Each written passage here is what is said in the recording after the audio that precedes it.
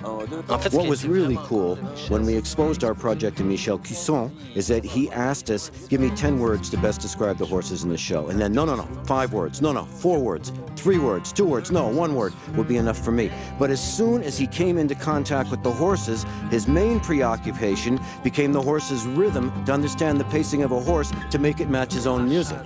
Grosso modo, là, ce que je veux dire, c'est par rapport à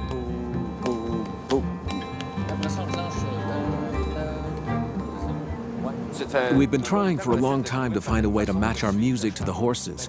Magali can control the pacing of her horses, and we want to match our music to that. It's very difficult for musicians to slow down their music or increase the tempo to be in harmony with the horses.